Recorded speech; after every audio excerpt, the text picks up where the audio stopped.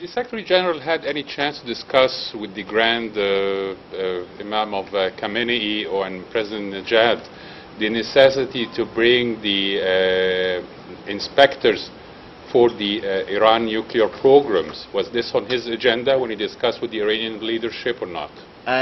Yes, as Martin Nazirki, the spokesperson, said when he called in to this briefing just a day ago, the topic of ensuring that there is a way of proving the exclusively peaceful nature of Iran's nuclear program was discussed. Certainly, the issue of access for the International Atomic Energy Agency was discussed.